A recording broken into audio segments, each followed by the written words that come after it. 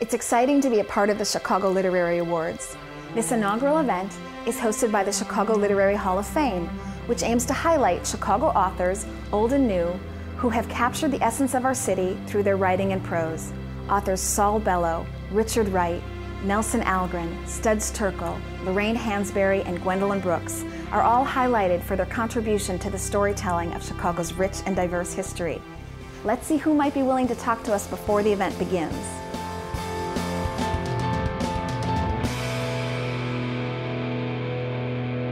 What are you hoping that Chicagoans take away from this event tonight? Well, given that, if the same number of people who were down at that insane Michigan Avenue Christmas parade Festival of Lights would wake up tomorrow morning or sometime see this show, hear about this, and if just every one of them would buy a book because of this, it would thrill me. Mr. Shay, thank you very much for talking with us.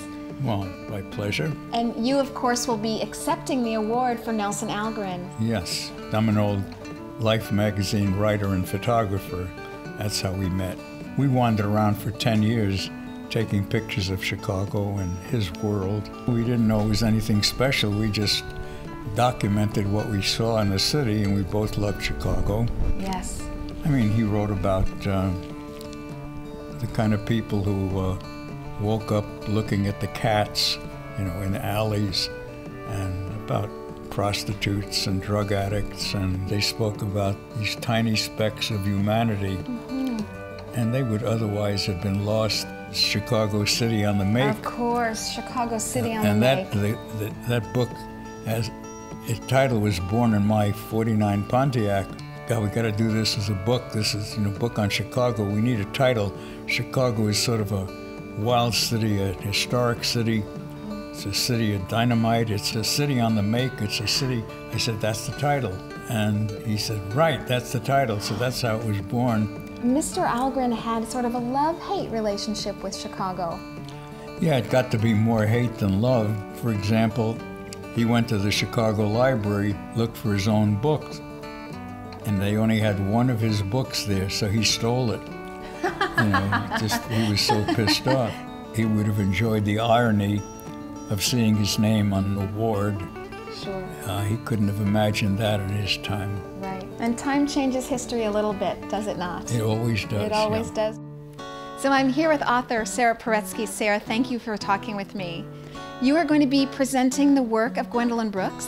Yes, and I'm very thrilled to be doing that. I think she was one of the amazing voices of the 20th century. She kept reinventing her art in the way that people like Mozart or Picasso kept reinventing how they presented their art. And she had that gift that makes art speak to you, of locating the particular, the individual, in the middle of the general. And I guess just because so much literature is by men about male experience, her exploration of women's lives, nobody has done it the way she has done it. In the late 30s and in the 40s, when she was living in really dire poverty with her husband, Henry Blakely, she wrote over a poem a day while she was doing horrible, grubby work. Brooks said, "One who chooses to become a poet does well not to think of money.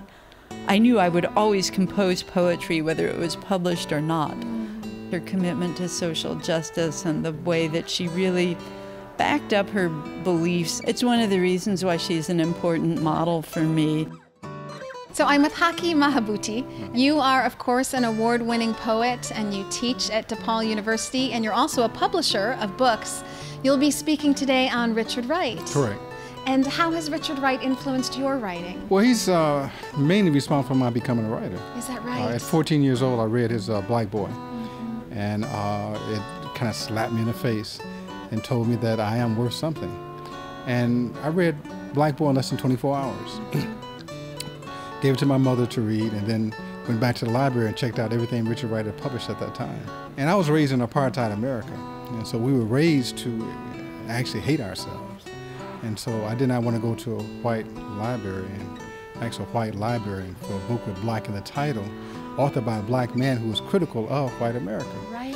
But I did go, and I found the book on the shelf and put it to my chest and walked in on people's section of the library and sat down and began to read.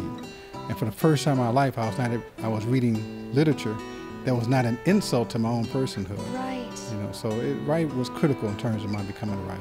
Thank you very much for talking with me today. Oh, absolutely. There's an author and a creative spirit around every corner and in every alleyway. Join me on the next episode of FearNoirChicago.com as we get into the unique and fascinating world of the independent artist.